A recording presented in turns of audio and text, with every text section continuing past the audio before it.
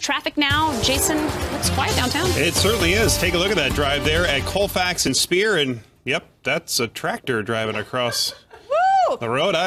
This is not staged. Colorado. I don't know what's going on there, but yep, there they go, right across Spear on Colfax. Oh, there's another one. That's a bigger one. I like that guy.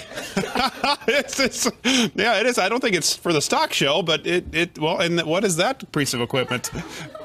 This is it. Well, that was like a little parade. How fun was that?